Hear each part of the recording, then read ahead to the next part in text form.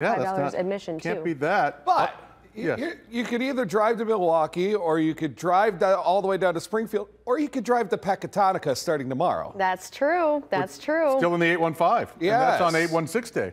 Winnebago County Fair officially gets underway here tomorrow, and I really do think that not only is it worth the trip, or worth the travel, it is going to be very, very pleasant in terms of the weather here to kick off. You know, any of the events that are going on right now, no problems whatsoever. Just take a look at those high temperatures. Those are about as pleasant as they come this time of year, or really any time of the year. Here's where we stand right now. We're mid-70s across the board. Dew points very, very comfortable in the 50s by and large. Now, the air is dry, which means we're going to cool off very quickly here tonight.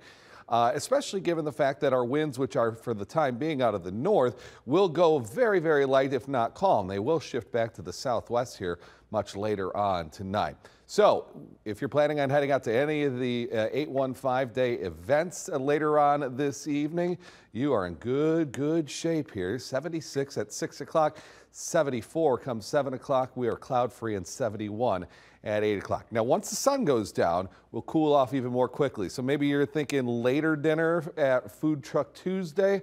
I would say the light jacket anytime after about 8 o'clock, as we'll fall into the 60s rather quickly. This is Max Storm Tracker presented by Anderson Nissan. A little feature off to the north here. Could spring a couple of clouds our way later on tonight. That's it. Here's our weather maker from yesterday. The area of low pressure well off to our east, bringing some unsettled weather to the eastern Great Lakes. Tonight, problem free. Probably cloud free here. We're down to 50, that should be 54 degrees with that mainly clear sky. Back to the Skeeter meter here.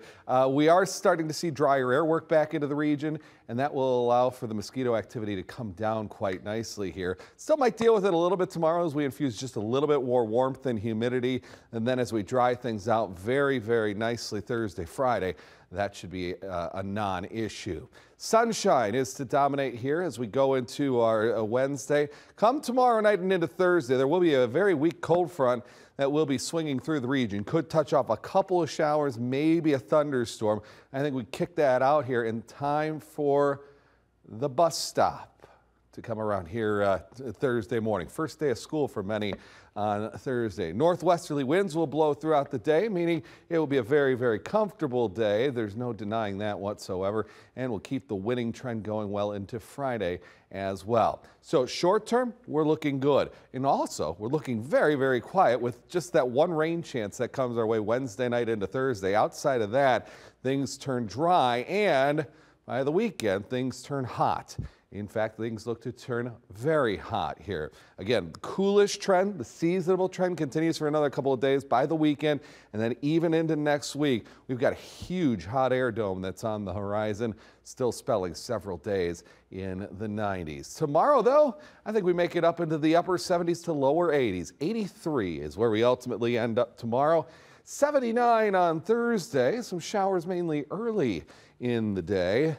80 degrees on Friday, and then things turn hot, very hot, beginning on Saturday.